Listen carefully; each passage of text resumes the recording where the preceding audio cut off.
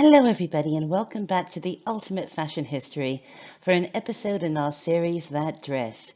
This time around, bells are ringing for Grace Kelly as we look at the beautiful wedding gown designed for her wedding to Prince Rainier III of Monaco by Helen Rose. The wedding occurred on April the 19th, 1956. Now, this was the religious ceremony. The civil ceremony had taken place the day before. Now, of course, this was a royal wedding, but in many ways, it was also a Hollywood wedding. Let me explain. Grace Kelly was under contract with MGM. She was supposed to start filming Designing Women, but she had to drop out to marry her Prince Charming. MGM let her out of her contract on the condition that they allow her to film and televise live her wedding from Monaco, which they did to 30 million viewers around the world. The first big surprise regarding the wedding dress is that it wasn't designed by Edith Head.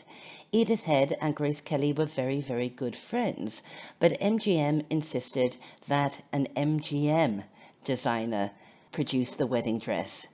And so they called upon the incredibly talented and elegant Helen Rose. Now, this was fine with Grace. Helen and Grace were also good friends and had a wonderful working relationship.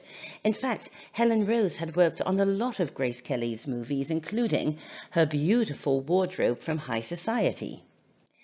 This working relationship extended to the two ladies working together on the wedding dress. And remember, they didn't have an awful lot of time to get this dress together. It was Grace's idea that they look back on some of Helen Rose's earlier designs and that they source the MGM archive. And I think we can actually trace the evolution of Grace Kelly's wedding dress to here. This is Elizabeth Taylor wearing the dress she wears in Father of the Bride, 1950, designed by Helen Rose. Now, Elizabeth loved this dress so much that she commissioned Helen Rose to construct something similar for her 1950 wedding to Nicky Hilton. You can see it has that satin bodice with the lace overlay and high neck, but I think the biggest influence on Grace Kelly's wedding dress was definitely from 1952's Invitation, starring Van Johnson and Dorothy Maguire, with costumes, of course, by Helen Rose. This is the gown that Helen designs for Dorothy Maguire in the movie, and look how very similar it is to Grace Kelly's wedding dress. Really, it's only those big peplums on the side of the gown on the right, almost like an 18th century panier, that really separates the two dresses. I'm going to zoom in here so you can see some detail. Grace's collar is a little bit higher, and of course there are the buttons. Now, I can't tell in either version if the bodice is strapless or if it has spaghetti straps so fine that you cannot see them beneath the lace. But either way, this long-sleeved lace overlay on this gown with a large pleated cummerbund, basically, it's the same dress. And just to drive this home, here again is the wedding dress from Invitation.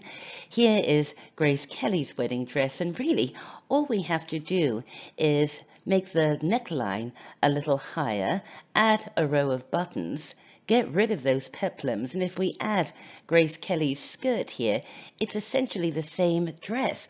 But Grace wouldn't have minded this. She was no bridezilla. She loved Helen Rose's work, and I can imagine her looking at the wedding gown from Invitation and saying, "That's the one, that would work perfectly. Let's just tweak it a bit." This is the final sketch for the gown, and I'm just going to zoom in because it's such a lovely sketch, and we all love fashion illustration here at the UFH, don't we? One of our guilty pleasures. Here's a nice high-resolution image. It comes from the Philadelphia Museum of Art. Grace donated her wedding dress to the Philadelphia Museum of Art because, of course, she was a Philadelphia girl, and a few years ago they exhibited the dress Fit for a Princess was the title of the exhibition. Here's some statistics for you. The dress was made of peau de soie, 125 yards of silk taffeta, 100 yards of silk net, tulle, 125-year-old Belgian rose point lace, and seed pearls. Nice, right? It was constructed like this. There was a bodice with that long-sleeved lace overlay, skirt with support, an overskirt, 2 petticoats, one of which was attached to the garment. The attached petticoat was smooth so that the dress would hang smoothly, and the separate petticoat that went beneath was flounced to provide that necessary volume. The dress cost $80,000 in today's money, but hey, it was a present from MGM and they had plenty of money. And evidently, it took 30 seamstresses 6 weeks to put this dress together, and I can well believe it. Here's another detail, and take a look at the side, and you can see that this wasn't a completely circular New Look skirt. Now, the New Look silhouette, the skirts had become basically completely circular by the mid-1950s, but this really speaks to a more peplumed skirt that was popular at the onset of the New Look, and that Helen Rose, of course, plays with in the costumes for Invitation. I'm going to zoom in here so you can see how the skirt is constructed and how those pleats and folds and the distance between them actually gives that peplumy panier type effect. Also, look at the folds on the waistband, which is really like a cummerbund, and look at that lace and oh, that wonderful embroidery on her veil. Now, MGM insisted that the veil be very, very fine so that you could always see Grace Kelly's face. After all, this was going to be televised. The embroidery around the bottom of the veil has flowers and lily of the valley, because that is what Grace carried in her hand along with the Bible, which I'll discuss in a second. But there were also a pair of lovebirds embroidered to speak to the romance of Grace and Rainier. Instead of wearing a tiara, which is sort of ubiquitous at a royal wedding, Helen Rose designed this Juliet cap with 3 points, and it's constructed using some of that antique Belgian lace, seed pearls, and these pretty little orange blossoms fashioned out of waxed paper. Isn't it gorgeous? So delicate. Grace's shoes were designed by another American designer, David Evans, and here they are. They're covered with a lace that imitates that Belgian lace used elsewhere. They feature a seed pearl detail, but here is the nifty thing. Grace Kelly asked David if he would somehow add a copper penny to her shoes. Of course, a copper penny is traditionally good luck for a bride.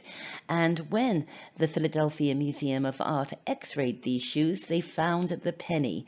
It is inserted into the underneath of the arch on the shoe. You see it? There it is. In Grace's hand, she carried a Bible that was a gift from a friend, and MGM employed an MGM designer to cover it in lace, embroidery, and seed pearls. And there is the designer, the artist, doing just that. In my opinion, this gown struck the perfect note. It was utterly of its time and fashionable, and yet it wasn't too trendy. It was timeless. It was regal, but not stuffy. It was glamorous, but not too flashy. Generally, it got good reviews. However, the columnist Ilka Chase, who you may remember was also an actress and featured in my favorite movie, Now Voyager, as Betty Davis's kindly sister-in-law, she was in attendance and wrote, "The dress was charming, but not a superb one." The New York Times did a bit of trade propaganda here, the loveliest example of the American product, but one journalist went bananas and said that her train was flowing like a river of whipped cream, Basically, this dress was a hit. It was certainly a hit with every bride-to-be in the couple of years following Grace's wedding. Take a look at this sewing pattern from 1957, I believe. I'll just zoom in and you can really see this obsession with the lace overlay over the strapless bodice. And this gown goes on to influence brides, doesn't it?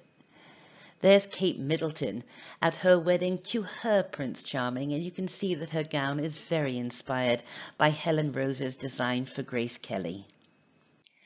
In many of the photographs from Grace Kelly's wedding, including the televised ceremony, she looks a little bit anxious, doesn't she? And I don't blame her.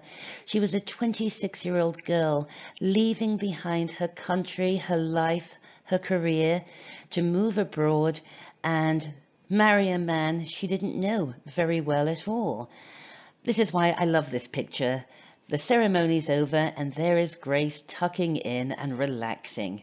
Well, I hope you enjoyed that little episode of That Dress here on the Ultimate Fashion History.